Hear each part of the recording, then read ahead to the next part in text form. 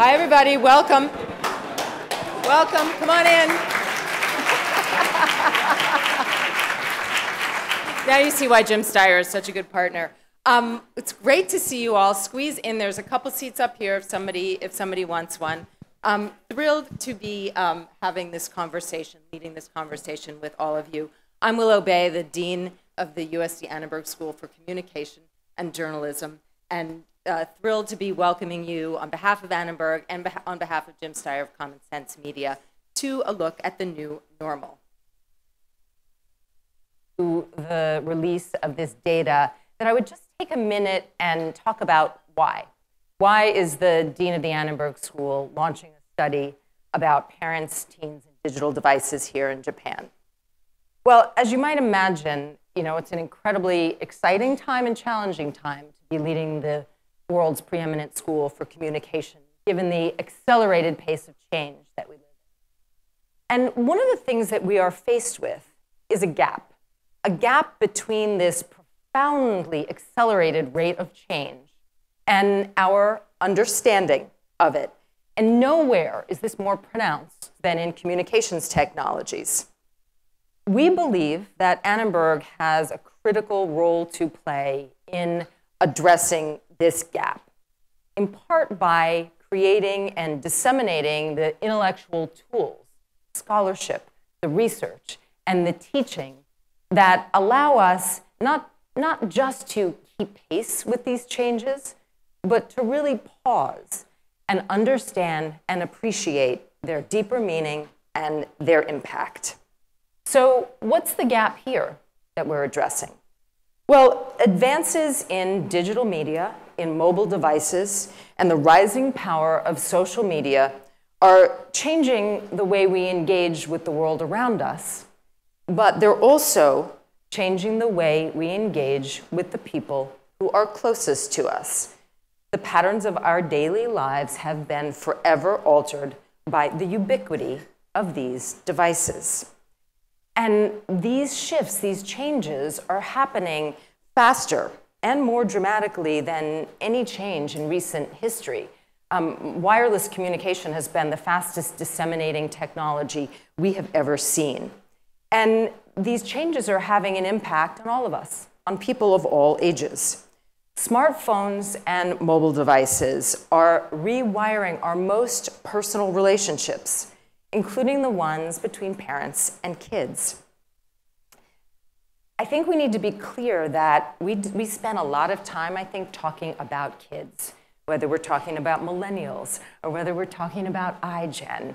And we really can't address and appreciate the true impact of these change without looking at the role of adults in this dynamic, and specifically without looking at parents.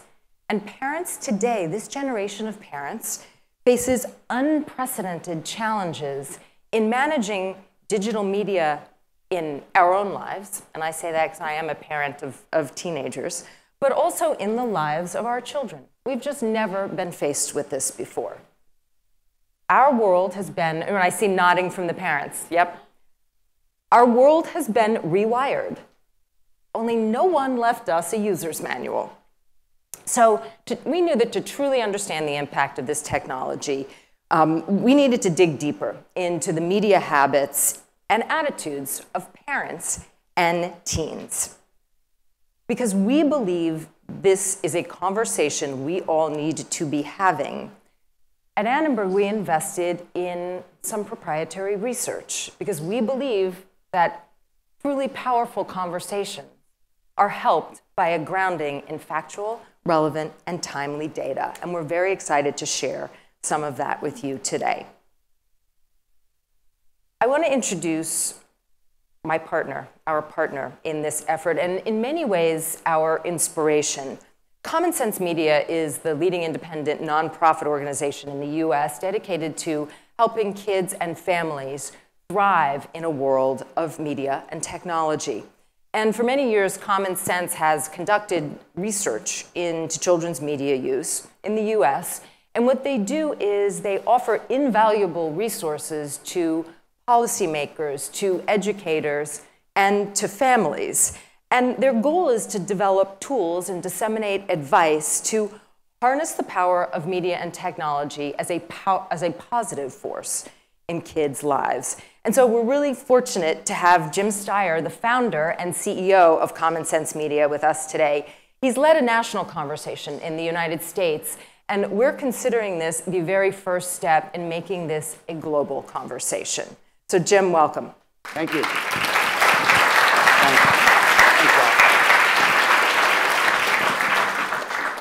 I think it is important to state at the very front of this that Jim and I share a belief that, on balance, technology is an overwhelmingly positive force.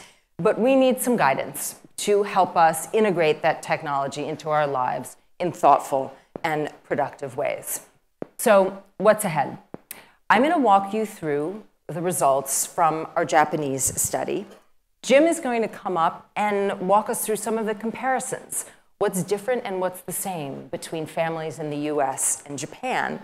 And then we are really excited because we have students from the American School in Japan here with us, and they're going to join us up on stage to continue the conversation.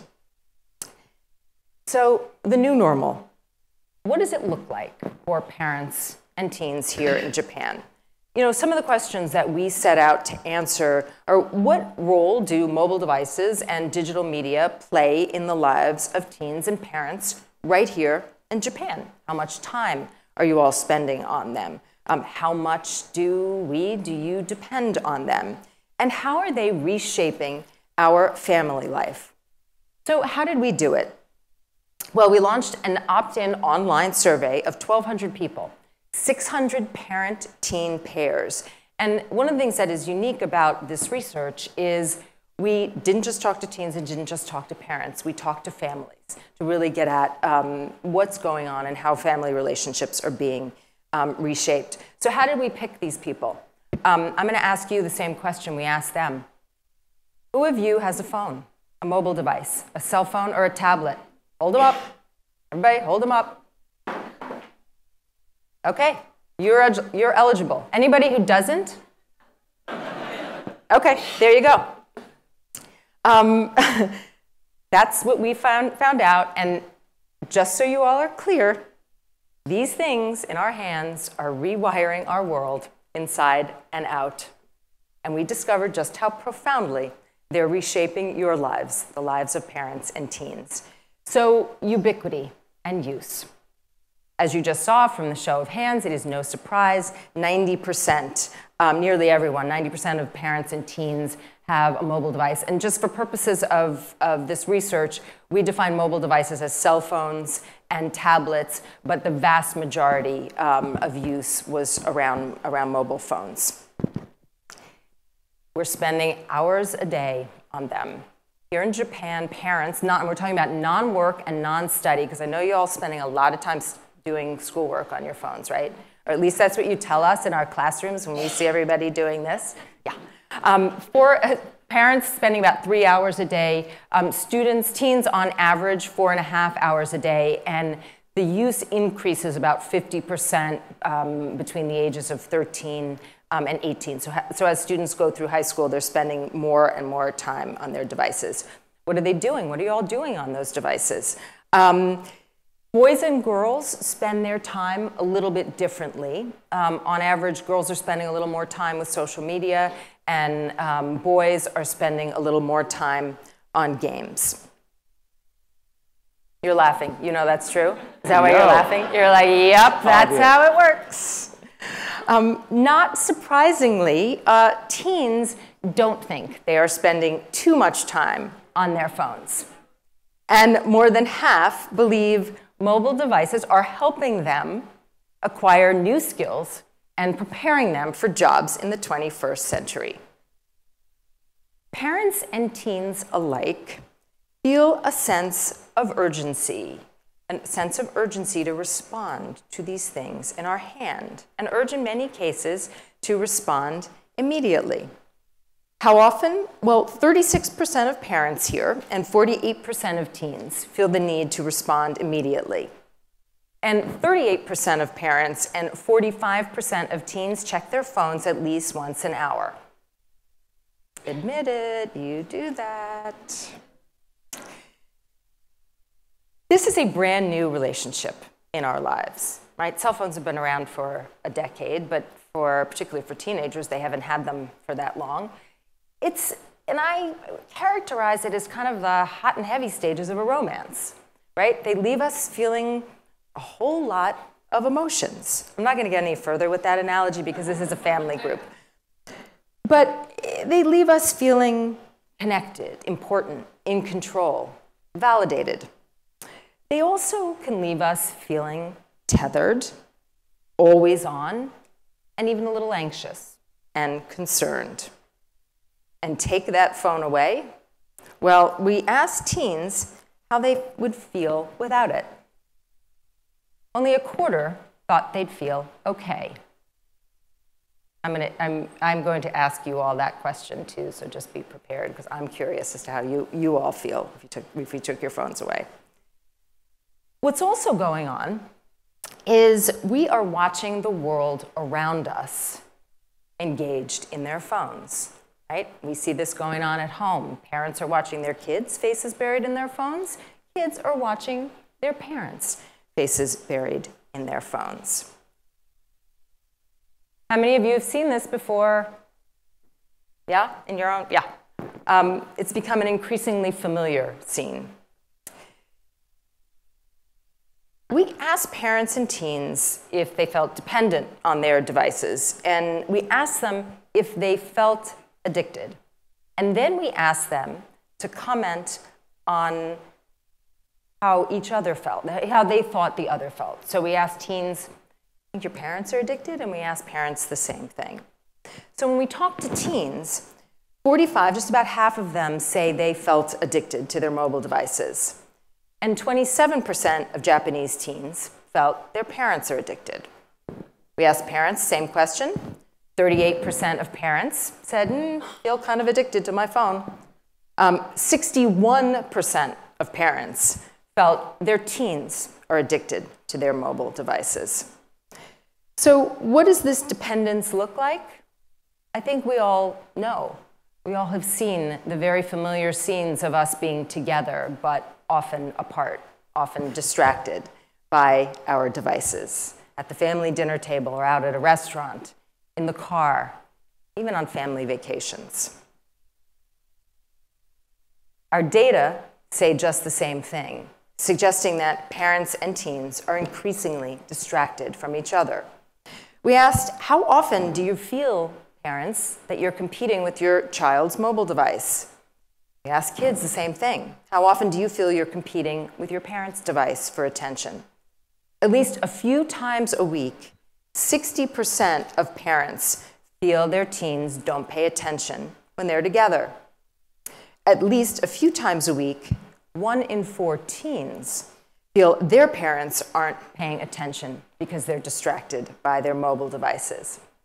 And then in a bit of research that I've, as a parent, found a bit disheartening, 20% of teens told us that they've sometimes felt that their mother or father think their mobile device is more important than they are.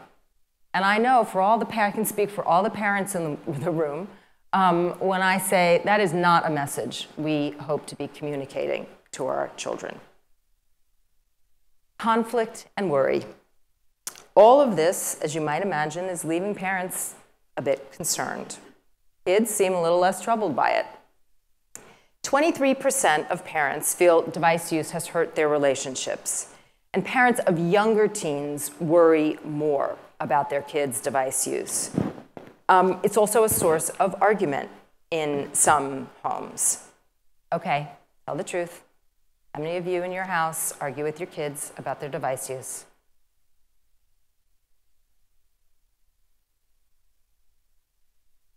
Well, interestingly, relatively few here in Japan say they do it. And Jim will explain this.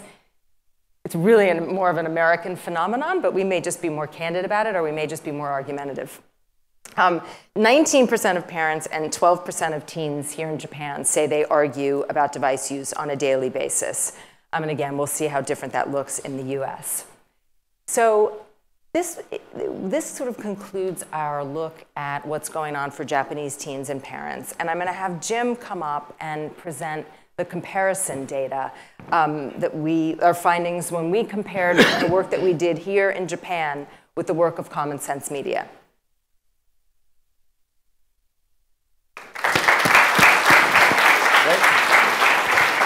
Thank you. Okay. Konnichiwa. Arigatou gozaimashita. I've now exhausted my entire Japanese repertoire. First of all, I want to say it is an honor to be up here with Willow Bay, who is not only a great partner, but the dean of truly the finest communication school in the United States and the world. And I want to frame that as, I mean that. And what she failed to mention is I'm a Stanford professor. So that is really hard for me to admit, particularly given the failure of the Stanford football team about 10 days ago in Memorial Stadium, which we will not mention. If anybody brings that up, they will be ejected from the room later. Okay, but one other housekeeping thing. I know you guys are taking photos and stuff, but I do this in my Stanford classes. My day job is I run Common Sense Media, but I've been a professor at Stanford for actually 30 years. I do not allow laptops or phones in my classroom because I don't think people pay attention. So I would actually like you to put if you have one out, I want you to put your phone or your laptop away. And for the students who are taking notes, remember this, called a pen. You can write on it. You can write with that. And I think I do this on my class because we really want you to be part of this discussion. If you look at the data that Willow just presented, it's such a huge deal. This is really, it's not just a device. It's not just technology, which, as Willow mentioned, we both believe, used appropriately, can have a tremendously positive impact on all of our lives. But this is changing our lives, our families, our cultures, our society. And at Common Sense, we have largely, for the first decade or more of our existence, focused on the United States. But now, in partnership with Willow and Annenberg, we're looking at this globally. And when you look at the data about Japan versus the United States, you see this is a phenomenal issue everywhere. I mean, literally, I walked out yesterday to a ramen shop, and 90% of the people were on their phones while they were eating their noodles. And you think about the fact that 10 years ago, that did not exist. And it's a phenomenal change in so many different aspects of our society that impacts each and every one of us in this room, but so many different aspects of our culture and our society. We are conducting the greatest social experiment in our life, certainly in my lifetime and in Willow's lifetime, with virtually no research, no advanced knowledge, and at warp speed, being led by extraordinarily talented technology engineers and companies where we haven't always thought through the impact, both positive and negative, of what these devices and these platforms mean. So this is a conversation, as Willow said, that we think is incredibly important. And the reason we're framing today is around young people is because we feel not only are they digital natives, but they understand the technology. They are the IT professionals in my house and Willow's house. My kids have to fix everything we have. And, but also, they are the people who are going to chart the course of the proper and balanced use of devices and technology. We have a colleague at Common Sense. So at Common Sense, we rate every movie, TV, video game, website, book, music. We have about 80 million users. We're consumer reports for media and technology for kids and family. But we also have a schools program now that's in almost every school in the United States about what we call digital literacy, which is the safe, ethical, responsible use of devices. Bullying, how people form their identity, privacy, respect, all sorts of different issues. Driver's ed for the internet is what it really is. And we start teaching it in first grade in the school of the United States. And we built the curriculum with a colleague of mine at Harvard. We call Harvard the USC of the East, by the way, for all you children. They love that. By the way, I tell you, when I say that in Cambridge, they love it when I call Harvard the USC of the East. But I will tell you, so Howard Gardner, maybe the greatest child development expert in the United States. And when we first started building this together, we gave him an award at the Kennedy Center in Washington, D.C. And he got up in front of this large audience and he said, "This is like the printing press." He said, this is not TV, this is not music, this is like the invention of the printing press back in the 1300s or 1400s, whatever year it was. It will change everything. And I think he's right. And I think the impact it's having on all of our lives, in all aspects of our lives, is simply phenomenal. So let's, and I would say we also ignore that impact at our peril. So let's look at the comparison, then let's have our young people come on up and tell us what they really know about all this. Take a look at figure number 1. Very interesting. I mean, 80% of kids in the United States check their phone at least hourly. This is a big bone of contention for me with our 4 children because A, there's no devices allowed at the dinner table, and we have really strict rules about when you're allowed to have your phone out and stuff like that. But they have to answer a text. Why? But look at that. But you're talking 4 out of 5 kids feel they have to automatically respond. And look at parents in the United States. 7 out of 10 feel they have to immediately respond. That's addiction. That's compulsion to me. Much lower figures for the United States. Be very interesting to find out from the kids why they think that is true. So that's one quite substantial difference between the 2 cultures. The next one has to do with time spent on devices. So I think these also are quite interesting. First of all, 2 out of 3 parents in the United States think that their teens spend too much time on their phone. I think that's a low number. I bet it's actually over 80%. But 2 out of 3 in the survey that we did last year among parents and teens in the US said that.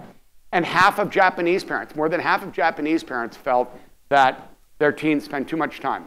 And guess what? We know all of you guys who are about to be up here spend too much time on your phone. So we're not even going to ask you that question.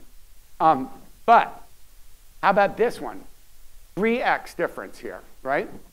So Japanese kids, only 17% think their parents spend too much time on their phones, but over half of American kids think their parents do. We asked this yesterday when we did a news conference, and I think it's just because Japanese kids are more respectful of their parents. And I mean that. I'm not kidding. I mean, Willow's kids are really respectful of hers, but mine, no. But I actually think it has to do with the difference in the cultures and sort of the candid nature of the discussion. But, and we'll talk later, we're doing this campaign, big media public awareness campaign called Device Free Dinner on all the major television and platform networks in the United States. And now we are increasingly focusing on parents being addicted to their phone, not paying attention to their kids. We think that's a huge issue. And for all the parents and grandparents in the audience, we would urge you to take that number very seriously. Okay, next one is, do we feel addicted? So first of all, if you look at that, 60%, very similar numbers between the 2 cultures, 60% feel that parents feel their kids are addicted. And by the way, I think people on something like this volunteer a lower number. I actually think the numbers are higher when I look at a data like that, because people are embarrassed to admit something sometimes in a study. And 40% of Japanese parents think that they are addicted to their mobile devices, as opposed to about 3 out of 10 in the United States. So here's what I would tell you. I'm not a psychiatrist, so this is not the DSM definition of addiction that you would have for addiction if you were in the School of Medicine at USC. But this is real, because that means people feel this. That means it's affecting their social and emotional behavior. It means they feel certain angst and anxiety about having to check this all the time or what came across. That didn't exist a decade ago. That's what's so powerful about this data. This didn't exist 10 years ago. You know, we didn't have cell phone, we didn't have an iPhone, we didn't have Facebook or Instagram or Snapchat. You know, that kid who started Snapchat was a student of ours at Stanford. He was in diapers, 15 years ago. So this has happened so fast. The impact has been so extraordinary. And just look at that in terms of that's a health issue. That's a public health issue, addiction. And then, very interesting how many kids, very similar, kids feel that their parents are addicted to their mobile devices, about almost 30% in each case. And about half of kids in each country admit they're addicted. Although, again, I think the numbers are probably higher because I think people are embarrassed to admit it. So that's a very interesting one too, but I'd say from a public health standpoint, that's a huge issue. And from your kids and your own social and emotional health standpoint, it's a very big deal. Last one is, are we distracted? Yes. Next question. I mean, we have huge issues in the United States about driving while texting and driving, right? And how about this? You can walk down the street, just go down Roppongi after the, today's thing, and watch how many people run into you because they're looking at their cell phone. And, oh, no photos there. I'm kidding this guy. See, I'm tough. I can be tough on a USC audience. This is just really interesting because parents, 80% of American parents think their teens are distracted, but look at the other number. That's really interesting. I think the difference there again is the difference in respect levels between Japanese young people and American kids, but it's still important. I mentioned yesterday, we have a colleague, Willow and I know very well, named Sherry Turkle, who's a famous professor at MIT. And she wrote a very fabulous book called Alone Together. She wrote another book called Conversation. And basically the point was, you can be in the same room with your kid and you can be not there.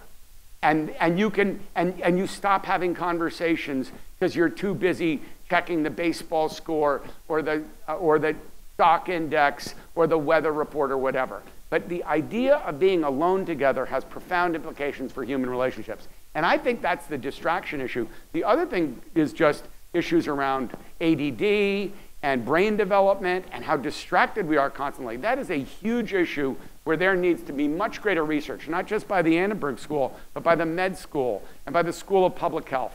Because this is having a tremendous impact on all of us, and we need to figure out how to use this in the wisest and most balanced ways. So I think that is all the data that we have.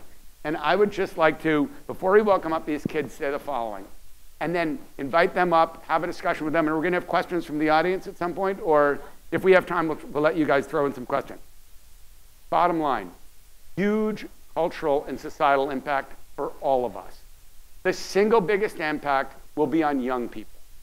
And they are the people who will actually have the solutions, figure out how to do it this right way, and guide all of us towards the extraordinary future that we are building. So, with no further ado, I hope all the kids will come up and let's have a great conversation. Thank you. You want to stay there? Okay. Come on up. So while the students are making their way up here, we have a huge thank you to everybody at the American School in Japan who helped get these students here and prepared them for this day. They're actually spending their full day at the conference, and they've studied all the bios of the speakers and have done research projects on the different sessions. So Paul O'Neill, Mashiko Naito, and Tina Nishida, thank you all for your help in making this possible today. And to all the parents of these fabulous kids who are here who joined us today, welcome and thank you as well, because we do know it takes a village. Ladies and gentlemen, welcome. Remember. So as you remember, these, you just There's your mic. hold that for now. So let's start with, what do you think, you all reviewed the questions, right, before today. What do you think? Were we asking the right question? Yes? Yeah? Go for it. Personally, in my family, my parents aren't the ones who are typically addicted. It's my brothers. Older or younger? Older. So there weren't any questions about siblings, but I understand because not everyone has siblings. Yeah. But in my family, my one brother, I've lost a lot of my connection with him because of his phone. And what's he doing on his phone? Playing video games most of the time? Anything. Like Anything. literally anything. Scrolling through nothing. He might not even be looking at it, but it'll be going. So, I mean, yeah. For my family, my parents are pretty, they're really strict about like phone usage. And I guess the questions were pretty appropriate because, I don't know, like data-wise, like if we have 15 gigabytes per month, I use like 13. And then my parents get really mad about that. So I guess I am the one, like, I use my phone the most in my family. So for me, I guess the question was appropriate because I'm the cause of the problem. So do you feel that do you all feel that you're on your phones too much or the right amount? Well, the thing is, I think some of us are unconscious of, like, being on the phone a lot because it's, like, such a natural thing.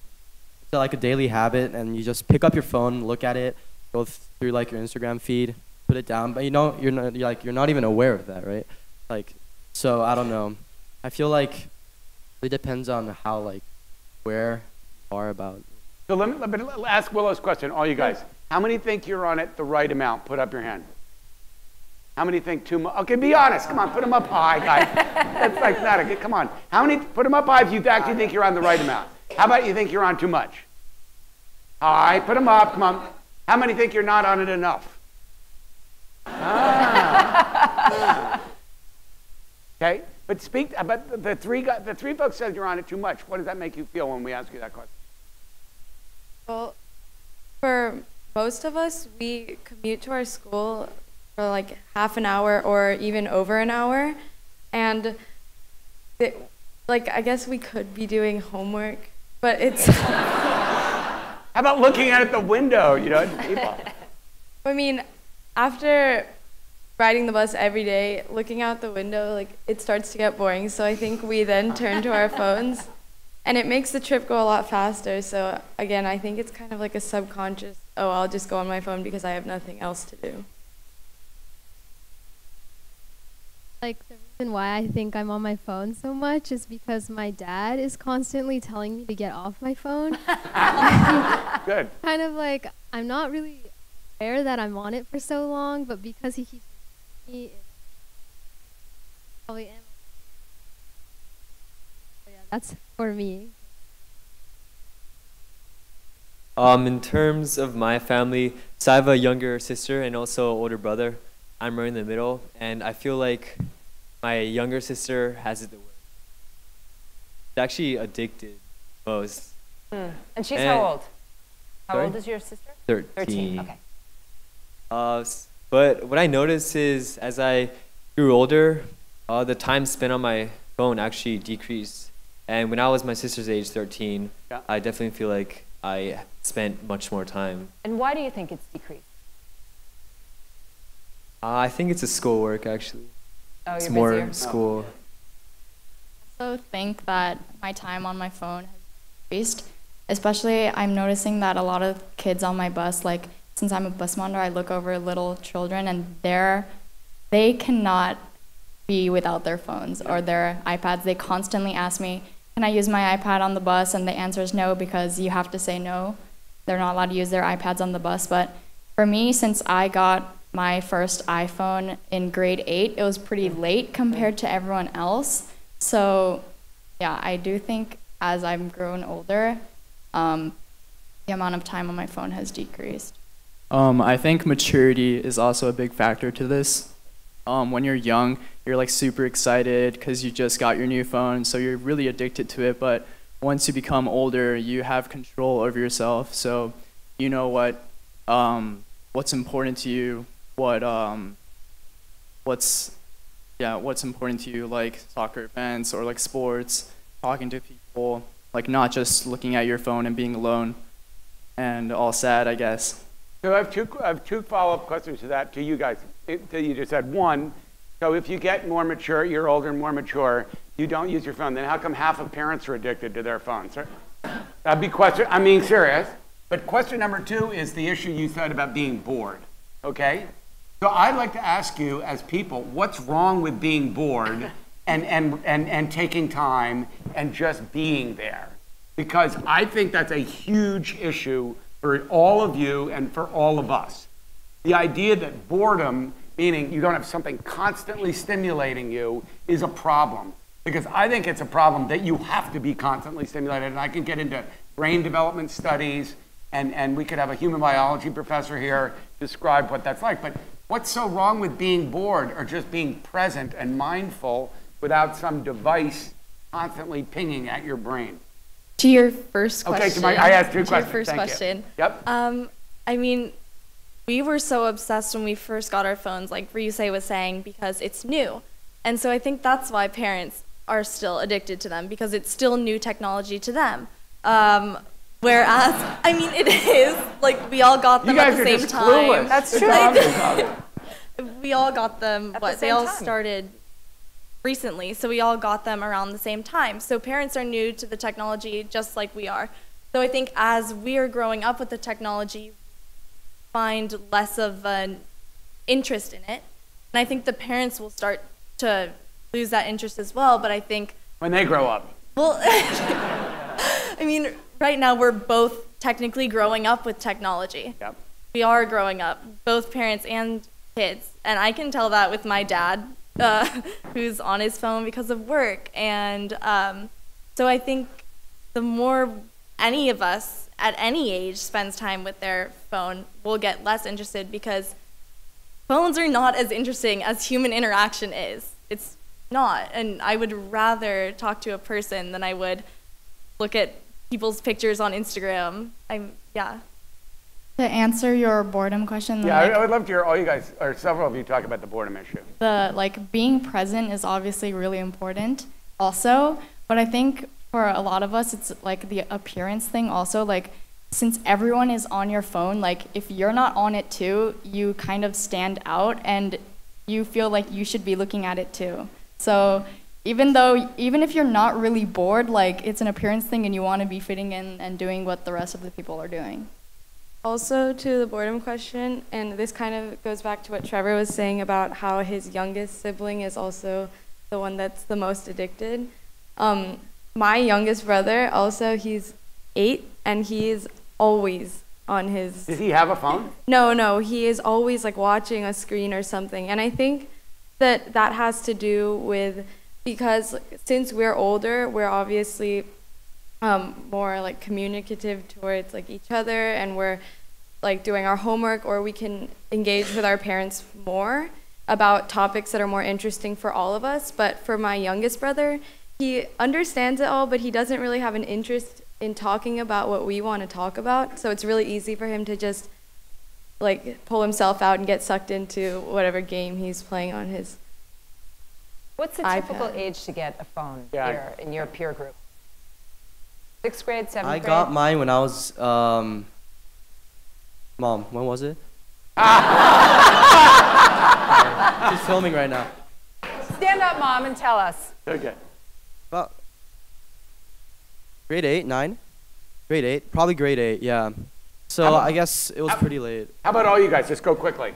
Mine was in, when I was in grade 8, I believe. Mine was in 6th grade. 6th grade as well. Beginning of 6th grade. I had a flip phone from 2nd grade, but an iPhone from 8th grade. I think like 5th or 6th grade. Yeah, I had a flip phone as well, but then 5th grade At what I got age? At what age? all the way up till 5th grade, and then they broke. So then we upgraded to iPhones. So. Well, at what age did you give your kids phones at first? 7th, beginning of 7th. We do 8th. 8th, or in Alaska, our youngest kid 8th, and then the other ones, they had to graduate from grade school first. To justify my grade 2nd flip phone, like going to school like is an hour away, so I needed a flip phone from after school activities, like to tell my mom where I'm getting off the bus. So yeah. All right, we're not shaming and blaming. You were all right. It was good. It was good. It was good. So Jim, let's talk about let's test some of the theory. So let's test your theory. Okay. About the differences between Japanese families and Right. U.S. families. So Great. how many of you argue with your parents over your device use? Okay, so you're a little bit different than what the data said. Why do you think fewer Japanese teens said they argued less? Or do you think that was just they weren't telling the truth? Well, maybe, I don't know, maybe because we might be closer to our, like, we live in a, like, American environment, so I guess the relationship between, like, parent and child, I guess it's closer than typical Japanese students. So if you ask a normal Japanese high schooler or middle schooler, they might... As opposed to an abnormal one Yes, like you guys? Exactly. Okay. We're not normal. I mean, yeah, maybe. So it depends on the environment, I guess. Yeah. Anybody else? Well, there was another question, though, to follow up on Willow's, that 20% of the Japanese kids surveyed and only 6% of American kids said that basically to their parent, the phone was more important to their parents than they were. Did you see that? That's a pretty heavy number. You think that's, why would that, what was your reaction to that? That's a big number. 1 out of 5 kids say that. I don't think that my parents think that, but I was on a cruise this summer, and you know, there's no internet, nothing like that, but you can buy it for like it's so expensive to buy internet while you're on the cruise. And I was like, we were talking, and I was like, geez, what idiot would spend that much money to have like internet on a cruise for a week? You're separate from a week. And my dad said, oh, I did. And I was like, really? Is your dad here?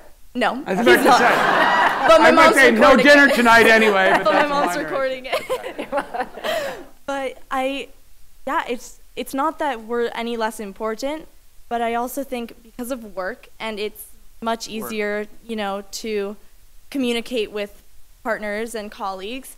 He's always, oh, I have to send an email, or I have to have my emails up and running in case I get an important message. So it's not that we're any less important, but I think the importance of work is brought more into the home than it should be. But to Willow's question about the cultural differences between Japanese families and American families, I suggested, but it's speculation, that Japanese kids are more respectful to their parents than American kids. And that's a broad generalization. You guys think we're right about that? Yes. Well, I think, from like way back in time, family system in Japan, it's like the father is the most, I don't know, important, and then it's the mother, and then it's like the male children, and then I guess the difference in level of like importance, or like, I don't know how like important you are in the family, like that's a strong difference in Japanese culture back from like way back in time. So I guess that culture still kind of exists in Japan today. So maybe I think that might be right. One difference that I noticed amongst my Japanese friends and my ASIJ friends, that ASIJ friends, we use I personally and a couple other friends, we use Facebook, and then we also use Twitter, and we also use Instagram, and we also use Snapchat, and sometimes people use Tumblr, and so we have all like just a big list of social media that we have to attend to often. On the other hand, my friends in Japanese schools, they don't use Facebook. The majority of their time is spent on Twitter and Line, and I also use Line, so that's another thing that adds to thing. So I think just Japanese people spend a little, like that's just one difference that I noticed. Japanese people just probably don't spend as much time on their phones because they have less things. Well, my friends have less things to focus on. They have fewer options of things to use on their phone, or they're spending their time in other ways? I think it's like fewer demand. Like going to ASIJ, we all have to have our own personalized computers, and I think second graders now have their own iPads, and it's like a very young age you have to have your own personalized device, and I don't think that's the case for Japanese schools, and so the demand is less, therefore they're on their phone less or whatever device. Also for us, since we all go to an American school, like Koa was saying, we have a bunch of different social media platforms that we all need to pay attention to all at once. Why do you have to pay attention to them all at once? Stay connected. Yeah, you gotta just stay in it. Also, like some school clubs or like school news shows on Facebook, so you need to be on Facebook for school purposes.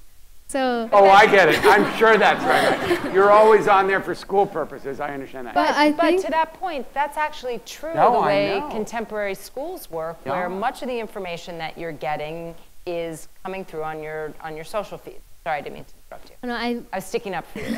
I know. Like in regard to parents, I think like maybe like a reason why like international school parents would spend more time on their phones is for work, because maybe they need to communicate to people overseas, or like there's more like of a need to use technology, which would result in them being on their phones or computers more. I want to dig a little deeper into how you all feel about social media. And you all have used, several of you have used the words, we have to. We have to. We have a lot we have to keep up. And I think that is reflecting something that I want to get at. So first, give us a sense of what you think the primary benefits of your connections via social media are. And then, but I'd also like to ask you, does it feel like a burden? Does it feel like a responsibility? First, living abroad, it is very important to me to keep in touch with my friends who live in America and all over the world. I have friends who live in Brazil and other places that I wouldn't have met unless I knew through social media. So I do use my Facebook primarily to keep in touch with them and write them constantly. But also, yeah, I think for me, I am big into acting, and a lot of actors today portray themselves a certain way on social media, and a big part of that profession is public image. So to me, it's very important, like on Instagram, to keep a certain public image just for later in life. It teaches me how to portray myself in case things do go a certain way. I think it's also important in like schools that you have to keep up with whatever's happening, like dramas or like anything funny on like your Snapchat or Instagram feed. And like, if we're being honest, we really want to know all of that. Like whatever's funny, it's like, oh, that kid did that, haha, what an idiot. And then like, we need to keep up with that. So I think the desire to know what's happening like social-wise, I think leads to phonies. I also think that social media helps you in a way to like understand what's happening with your family members, because my brother, he lives in California, so I use Snapchat, Instagram. I know what he's posting, like what he's doing right now, and yeah, so social media does help connect your family members. And yeah, I think also just going back to wanting to stay connected, like I know right now all of us, we're missing like a big event at school where a bunch of crazy things happen, and I know like it'll be okay because I'll see it all on Snapchat later, so it's okay that we're missing No problem. Okay, let me ask you a question though. I want you to think about this one for a second. Because Ava said that she's thinking about being an actress, and you have to present this image. So we've done a lot of research on girls in particular and the images they portray on Facebook, Instagram, Snapchat. And I will be honest with you, as a parent, as an educator, I find it pretty concerning when I hear you talk about, I have to present this image. How much is that? I mean, that's a big deal in terms of your guys' identities. That would be a big deal for my identity if I spent a lot of time trying to make sure that the pictures looked right, or I said this perfectly or that. I know you guys do that. And don't you see some downsides to constantly modifying your images and presenting this thing? Don't you see that there could be some downsides to that in your social emotional development? That's a tough way to phrase it, but I think it's a big deal. And you don't have to agree with me, but I'm saying, photoshopping your pictures all the time, trying to look beautiful all the time. The filters, you got to admit, the filters are good. Yeah. I mean, do you see that in terms of who you are and how you present your identity and think about yourselves? I think we all understand that that's kind of a burden that we have to, sort of shape ourselves. And as Rio was just whispering over here, and I don't really do it as much, but there are people out there that always fish for compliments, and that's I feel like a lot of adults think that we. Well, like I just want adults to know that we also, recognize that side, and some of us think that it's just really annoying that we have to deal with that, but it's part of being a teenager, I think.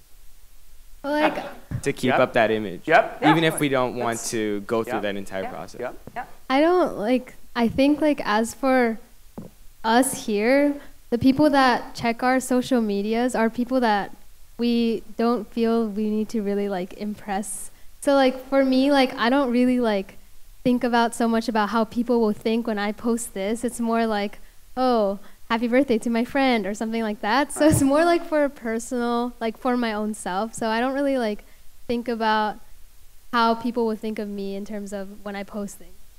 Yeah.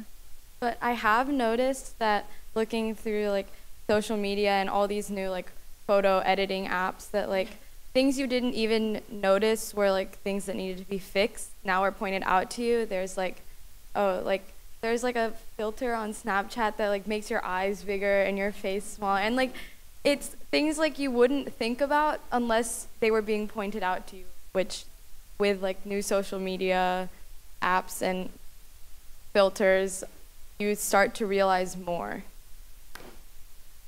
So question for you, did the experience of participating in this panel, reading some of the studies, make you think about the role of these devices in your lives in a different way? I think... You got to say yes, because there's a little pressure on yes. you to say yes, just in case you weren't clear. Well, yeah, I think yeah, actually, because all of us check our social feed a lot daily, and we're hourly according to our research. Yep. Hourly, yes. And the thing is, I don't know, we do it so naturally, like it's such a habit now, like all of us. Like we literally pick up our phone, open up Streaks, to send it, and it's done. Like it's such a habit, and then like looking at the data and like how like the percentage and all that, it kind of makes us aware of what social media has done to like our lives as a teenager. When I was looking through your survey that you sent us beforehand, there was one question in particular that was, how would you feel a day without your phone? And the choices were like, okay, stressed, relieved, lonely. What would your answer have been? And yeah, I had to go with the stressed part. And so like choosing those options made me realize that maybe I am slightly addicted, so I have to control the urgencies to like pick up my phone and stuff like that. So now I think I'm more aware of that. Yeah, I'm also guilty of being in that percentage of looking through my phone hourly. And after this discussion, I realized I like really need to mature. Yeah. Yeah, and the asking like, are you addicted to your phone? I know that like nowadays, like one of the worst things that can happen to you is like, oh, I left my phone at home today. Yeah. What am I gonna do? And then people are like, oh, that sucks. When Rakalko brought up that question, I said happy when I don't have my phone, because I go to a camp where we have no technology, no phones allowed, and I went for 2 months, no phones, and it feels so good. Yep. But what she was saying about leaving your phone at home, I get stressed about that because I know when I get back home, I'm gonna have like 15 missed calls from my mom, and it's gonna be like, where are you? And then I know I'm gonna get in trouble. So like, I think that's the part that makes me stressed about not having my phone, is my parents being like, okay, my daughter's dead. Like, so. You know, it's really interesting because we had this conversation yesterday when we first released the report about, and I think both Willow and I would agree, that actually that young people in particular, the most important generation to define over the long term how these technologies are going to be used appropriately or not, but also that things are moving in the right direction. And I said, you know, I wrote a book 5 years ago called Talking Back to Facebook, which was about the social, emotional, and cognitive development impacts of media and social media and technology on kids. And fairly controversial book. And at that point, it was seen as quite critical. Now it is absolutely accepted as being, wow, this is a really big deal. But that, to me, it's the conversation you're having, and even your answers to Willow's questions that are so important, because at the end of the day, the genie's out of the bottle. Technology is a very big part of all of our lives. It's part of your grandparents' lives, right? It's not going to go away.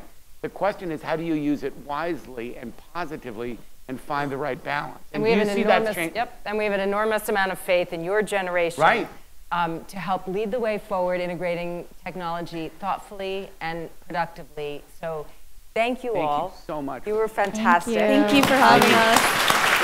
Stay here, stay here. And by the way, thank you again to the American School in Japan, but also to your parents. Way to go, parents. Nicely done here. An extraordinary group.